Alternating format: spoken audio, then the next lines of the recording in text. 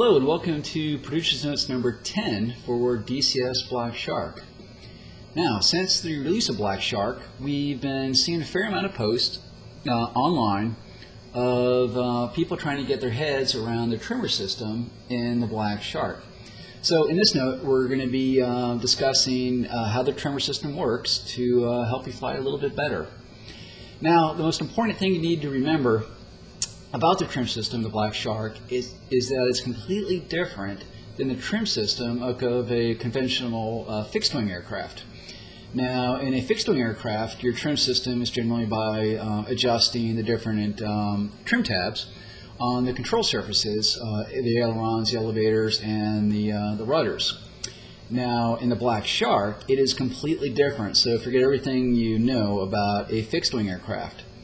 Instead, all the trimmer system does is that it repositions the center move point of the cyclic control stick. So let me demonstrate this to better explain it. So here in the cockpit, I got my stick, and I can move it forward, I can move it back, and left and the right. Now what I can do is, if I move it forward, I can have it essentially be stuck there, and that be the center point of all further movements of the control stick.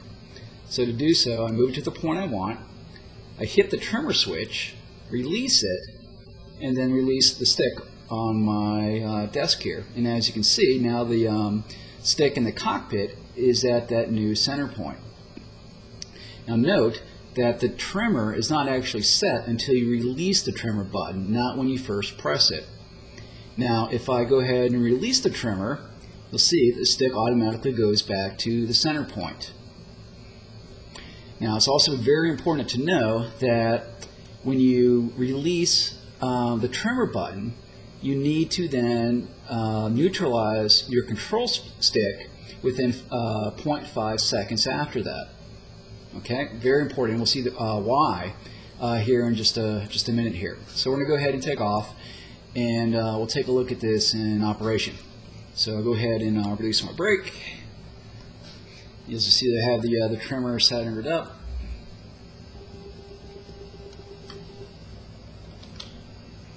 Okay, so the first thing I want to do is I want to go ahead and I'll do some negative pitch to about 10 degrees, get me moving forward, and I want to essentially set my trim at this position. So I'm going to push forward on the button, release it, and center my stick.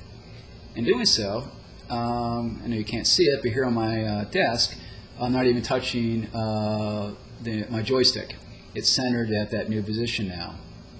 Now some of you may note in the game sometimes you'll be flying along with trim and you'll reset the trim and all of a sudden your nose wildly pitches up. That's because when you do so, you may have had negative trim pitch before, and when you neutralize it, it's going to go back to the center position, your nose is going to start flying up. And I'll show you that. So I'm going to go ahead and reset my trim, and the nose pitches up, just as we expected. So I'm going to come back down again. I'm going to essentially put the pitch attitude where I want it to be, initiate the trim, release it, center of the stick. Now the reason it's very important to neutralize your joystick within 0.5 seconds after releasing the trim button is that after the trim is initiated, the attitude will be at the trim location you set, but if you still have your stick at a negative pitch, it will be compounded to the trimmer location. So again, let me show you this to better explain it. So I'm going to go ahead and neutralize my trim first. Get some attitude to show this. So I'm going to pitch down to 10 degrees, initiate the trimmer, release it, and I'm still holding down. Now as you can see, the nose pitched down quite a bit because it had reset to that new trim position, plus on top of that I still had my stick forward and I did not neutralize it, so it essentially was double the amount of forward cyclic input on the aircraft. So again, generally when you're trimming the aircraft, you'll do it when you want to drastically change your speed according to your pitch angle, or going into a hover. But by no means do you need to be holding down the trimmer button when you do any kind of maneuver.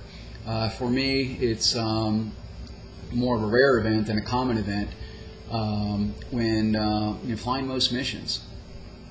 So I hope that sheds some light on the trimmer and hopefully answers some of your questions, and will help you better fly the aircraft. Thanks.